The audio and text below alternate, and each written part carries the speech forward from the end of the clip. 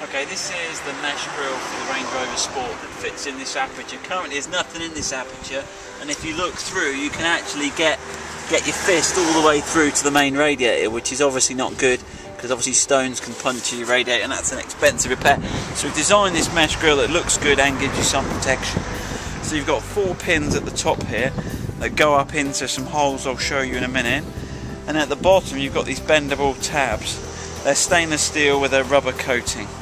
Okay, let me show you where it fits in the car. So the tabs hook under this panel here, so they go round and hook under, and then the ones at the top, there's actually these little holes here in the top. So to fit it, make sure the tabs are up out the way, and then start in the middle.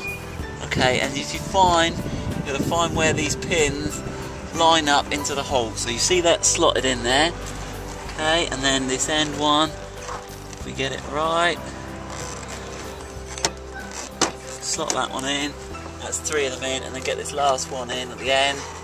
Okay, that pushes in, and then get that right, and then with a special bent tool here, what you do is you put that through the mesh, and then you bend the back end of the tab over until it locates behind that hook, okay, behind that ledge, okay, and you do that for each of these in turn, bend it round, okay, push it down, and then bend it round. You've got to get it a couple of times just to get that in there securely, and then when you've done the 3 of those, that's the job finished, and that'll give you some protection.